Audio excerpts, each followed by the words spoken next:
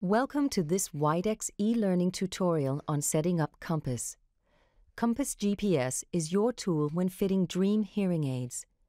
If you are new to Compass GPS or have previously worked with Compass 5, you might want to set up the program according to your preferences. When you start Compass GPS, the Session Start window opens. Click on Compass Setup under More Tools. This opens the setup window in which the adjustable parameters are categorized into 6 tabs. The first is the General tab, where you can choose software language, whether the hearing aid battery low warning should be on or off, and whether Compass Improvement Program should be on or off. Select the relevant interfaces from the Available Interfaces menu and click Add. The Current Interfaces menu lets you select the preferred interface, and below you can click Test to verify that the interface is connected and works properly. The Audiometry tab lets you set up the audiometric conditions for Compass GPS. Select the preferred audiometric measurement type, the preferred transducer type, and define the preferred normalized hearing level to estimated hearing level correction.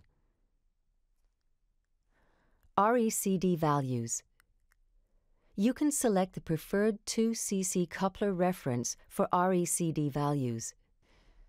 Transducer reference for RECD can also be defined. Fitting and fine-tuning is split up into 4 areas. Rationale, where you can choose whether vent compensation under ISA should be on or off.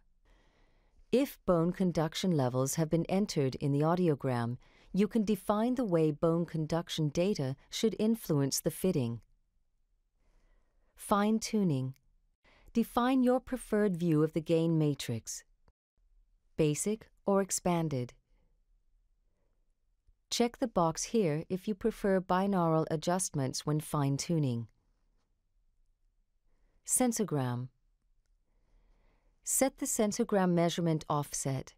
By default, the sensogram starting points reflect the hearing threshold levels of the audiogram. You might prefer to start the sensogram measurement from within or outside the audible range of the client.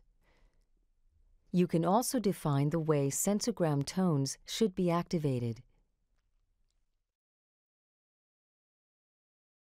Acclimatization. Set acclimatization in the fitting to be initially active or inactive. Choose if the default acclimatization type should be automatic or manual. You can also select the preferred initial level and default duration for automatic acclimatization.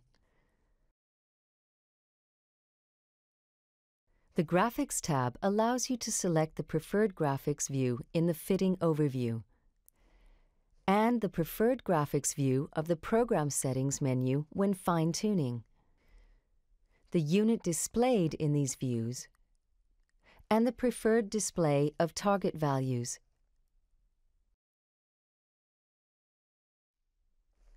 The last tab is Print, where you define 2 graphic views to be presented in the complete report printout.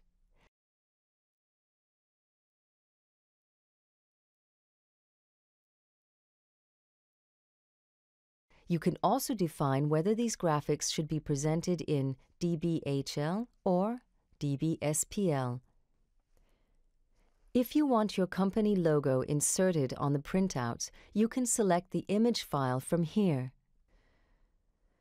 If, for some reason, you need to return to the factory settings of Compass, you can click the Return button in the upper right-hand corner.